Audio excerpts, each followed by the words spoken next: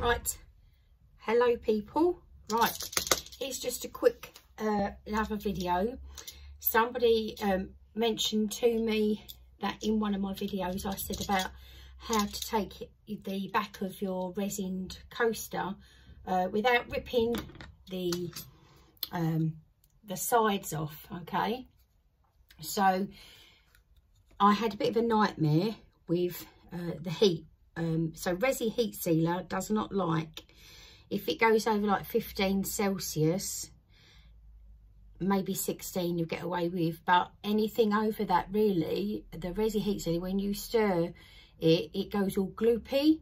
So like an idiot the other day, where it was so hot, I thought, oh, I'll be all right, I'll just give it a go. And so it ended up costing me a lot more. These tiles, I mean, they have come out all right, but luckily I've managed to salvage them. But these have had now 2 layers, these ones, so you can feel they're a lot thicker. So, but that's ended up costing me money, you see. So a word of the wise, get up early. I got up yesterday morning and re-poured these at 7 o'clock because it was only like 13 Celsius out.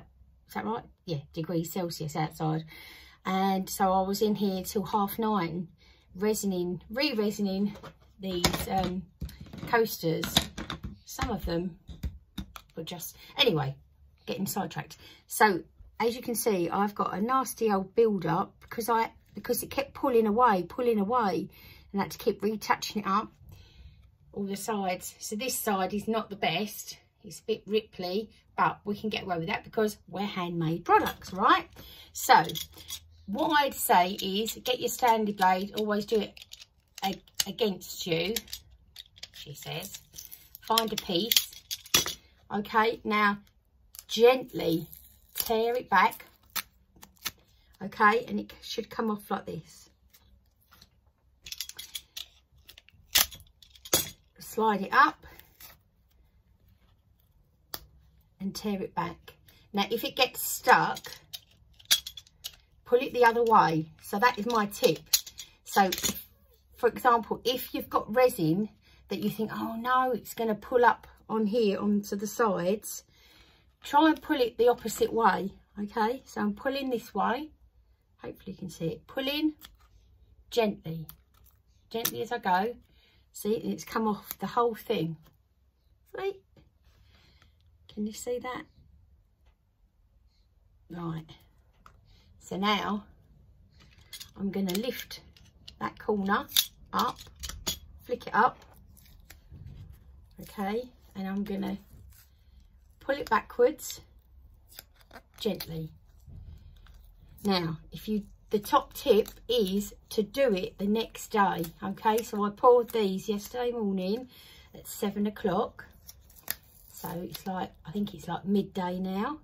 So it's still a little bit gooey and we can get away with it. So the resin should just, there you go, look, that whole bit's come off.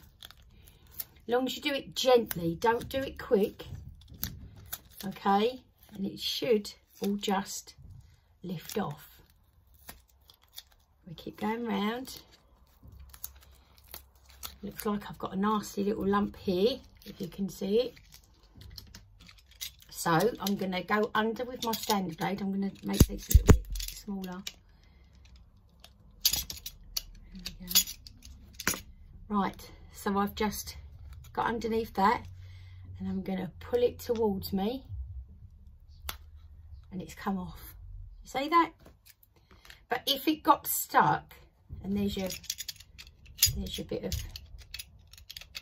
masking tape. If it got stuck, pull it the other way. Okay, that is the knack, and don't just go mad and think, arr! So then I lay them down.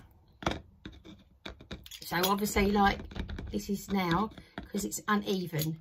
So then I can either go around with this gently, holding it on its side and slicing it down like that, or get the little Dremel out very gently on a 1 and go around the edges, being careful that you don't slide it up and it ends up on the front.